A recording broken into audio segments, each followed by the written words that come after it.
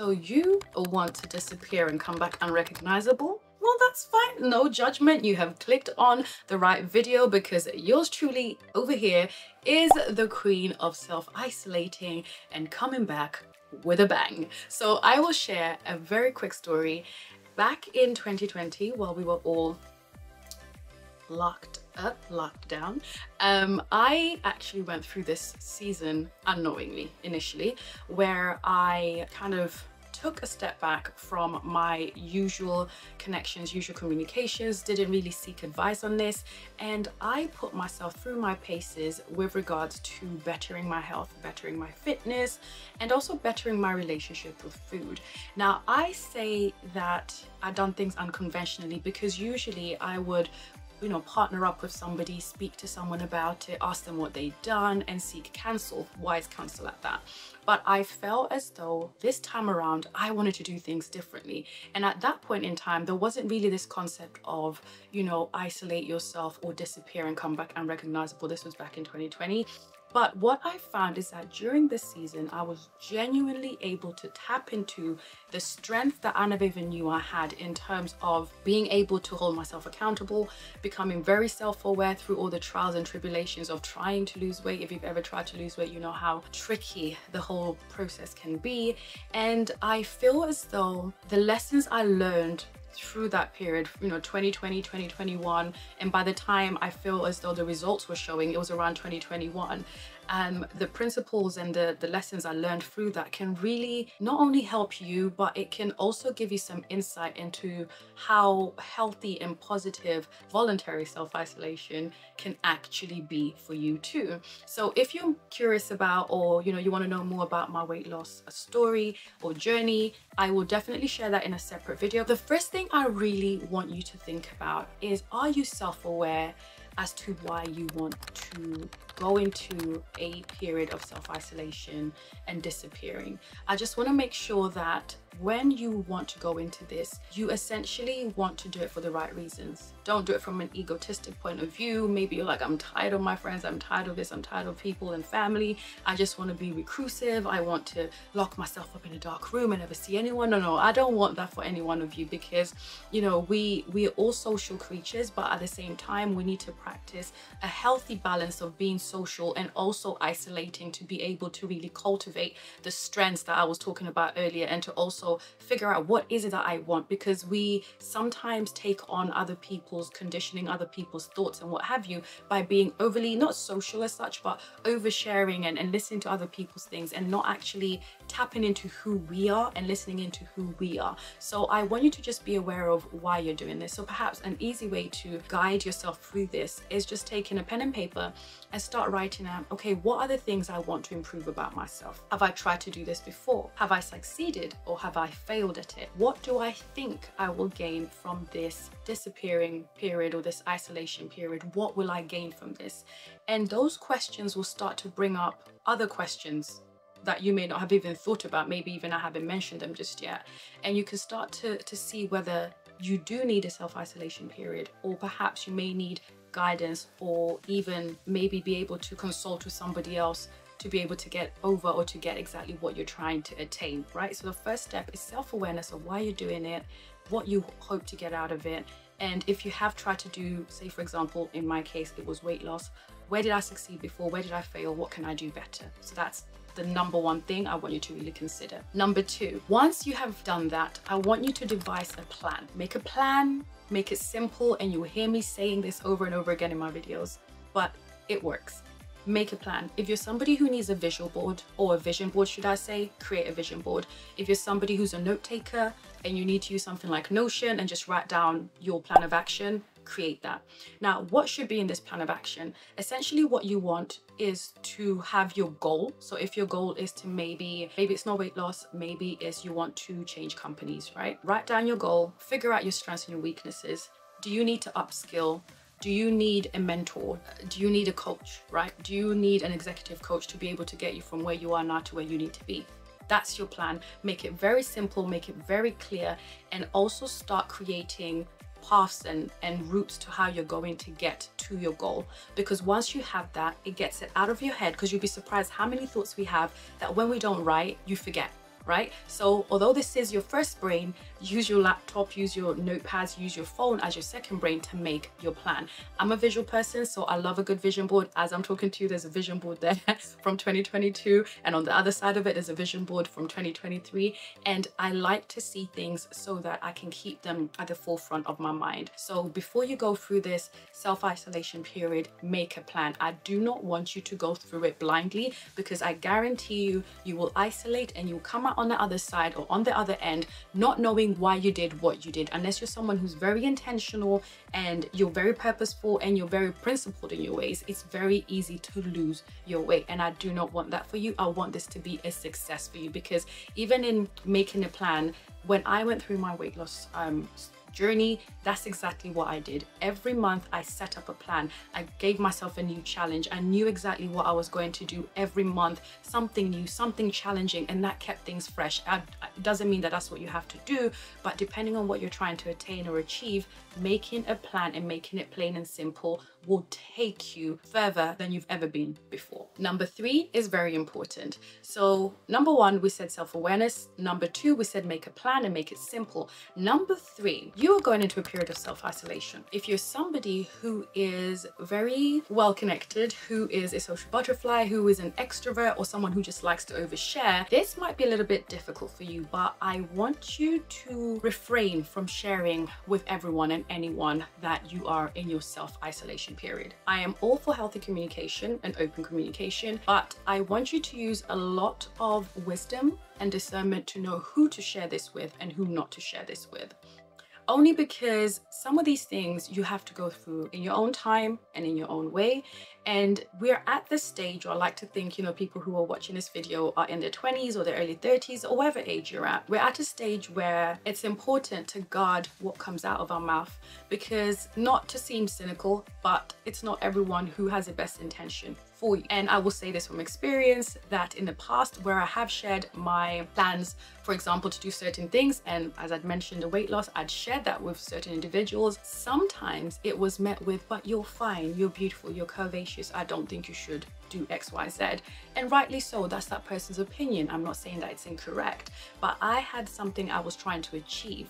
But by me speaking and saying it to certain individuals that may not have meant anything negative, no ill intention, but that set a piece of doubt in me that then caused me to start questioning whether the actions and the steps I was taking were actually what I needed to do and what I needed, you know, to progress with. So all I would say is, remember that phrase, loose lips sink ships, right? And in this case, the ship is whatever you're trying to attain. Be mindful of how much you share, and share with wise counsel, share with people that you know want to see the best for you, want to see you progress.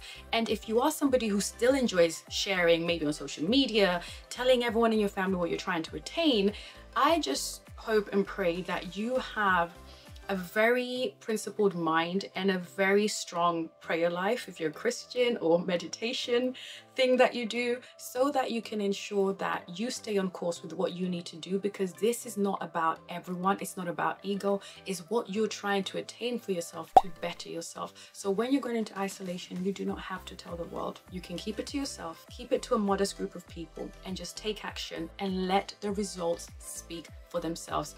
I'm telling you this from experience. It feels a lot better than prematurely saying it to people only for it to backfire, and then now you have to be, yeah, I did that, but it didn't quite work out. No, keep it to yourself, okay?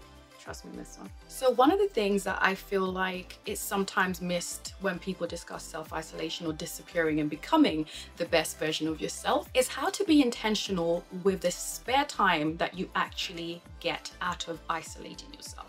Now, when we talk about isolating yourself, you are essentially kind of fasting from your normal lifestyle. You are changing things from how you normally do them to a different way, so that you can have more time to yourself, so that you can have time to process your thoughts, and so that you can actually craft and design and plan out what you want to achieve and how you're going to do it, and actually have the time to do it. So what actually happens sometimes, and I've seen it in my life and I've seen it in some close relatives' lives that I've tried to do this, is that you have so much spare time, and because you've not stuck to your plan, and because you haven't put some healthy steps in place for how you're going to fill that time, you end up wasting a lot of time. So depending on what you're trying to achieve, make sure that your idle time, because it may become idle time while you're isolating, is filled with things that are productive. Yes, some of it may be relaxation, which is fine, because that's possibly why some of you are isolating. You just need a bit more time to yourself. You want to create an environment where you can do healthy and enriching activities, such as reading. If you don't like reading, you can try registering for an Audible, or listening to podcasts that are in alignment with what you're trying to attain. You can potentially try and do stuff that's a little bit more creative, maybe sketching classes, painting classes, maybe just go outside for a walk, perhaps be intentional even with the meditation time that you have, just time to reflect. Fill this time with things that will allow you to not only grow, but to also blossom as an individual. You will feel so much more better for it when you know that that 10 minutes, that 5 minutes that you had, you spent it doing things that have made you not only become better, but also visually you will start to see yourself glowing from within, because you're nourishing yourself, you're nurturing yourself. And if you are somebody who has come off or is trying to detach yourself from people-pleasing tendencies, from constantly being so selfless and leaving yourself depleted, you will find that self-isolating and doing positive things just allows you to feel a bit more perky, a little bit more youthful, a little bit more you. And it's almost like, yep, Stella got her groove back. So I want you to consider putting things that are nourishing, that are healthy, that are able to develop you and your character into your roster while you're isolating. Do not fill that idle time with nothingness and things that are essentially taking you back and making you regress instead of progress. Okay, so another thing that I would want you to consider is, if you find that you are lacking in motivation, you are lacking in a sense of awareness, you are lacking in knowing where to go, how to progress during this period of time, you can consider looking into a therapist, finding a coach, whether that's a fitness coach, whether that's a corporate or executive coach, whatever you need. Look into getting some form of help, ideally professional help, because these people, to a huge degree, I would like to think, want to work with you to see you progress, as opposed to maybe trying to seek help from people that you know and they know how you've always been, and they may potentially try to keep you where you are because that's comfortable for them.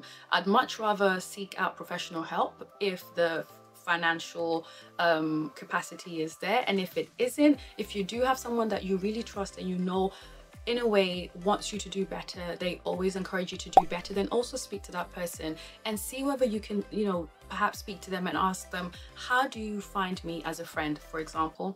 How do you think I could show up better as an individual? Is there anything, you know, from what I'm trying to achieve that you think is impossible because of my past patterns? From those patterns, is there something that you think I can change? Because sometimes I find that some people like to hear it from others in order for it to compute within themselves.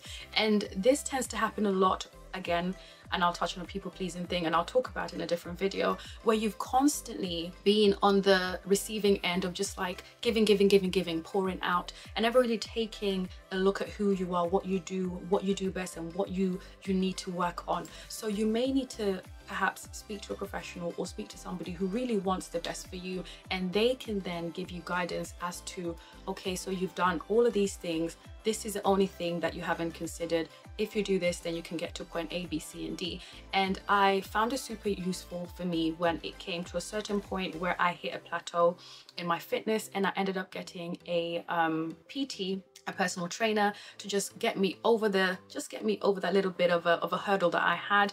And after a few months of working with that individual and kind of figuring out a little bit more of like my meal plans and everything like that, I was able to get back and stronger and able to even maintain my goal weight from when I reached it in 2022 up until now in 2024. So I want you to consider, if you do need help, please do not shy away. If any one of you have experienced this self-isolation period or season, whether voluntarily or not, and you have your success stories, please share it in the comment section below, because I honestly believe sharing is not only caring, but also sharing is a way of us to be able to communicate and understand each other better, and also feel like we're not as alone as we feel. We're not as alone as it initially feels. You know, as I talk about my weight loss story, I'm sure some people will comment below and talk about their weight loss stories and how they were able to accomplish it, and that can help somebody else as well. And if you're also maybe looking for a new job, and there's certain things that you're doing to reframe your mind and the way you move, and you leave that tip in the comment section for somebody else, that could help somebody. I'm all about community and us helping each other, so anything that you can do to help your fellow sister on this platform, please do, and I will highly appreciate it. So without making this video any longer, I will touch on my story in detail in a separate video, but for this particular video I want to end this here and remind you that, like I said from the very beginning, self-awareness is key. Being aware of who you are, where you want to be, is a first step in anything and in everything, but more so in this self-isolation period. And as we mentioned, having the right people around you is important, but also remember, not telling everybody what you're trying to do, because sometimes the most beautiful things come out of us working silently, diligently, and then the fruits of our labor will make the noise for us. You know, I'm very much about that. I'm a very private person for the most part, so I'm a huge believer in this. But without further ado, thank you so much for tuning in today. If you've enjoyed this video and you want to see more like this, I'm sure you can find one somewhere up here. And yeah, come back for more amazing videos. Don't forget, like, share, and subscribe. Bye bye.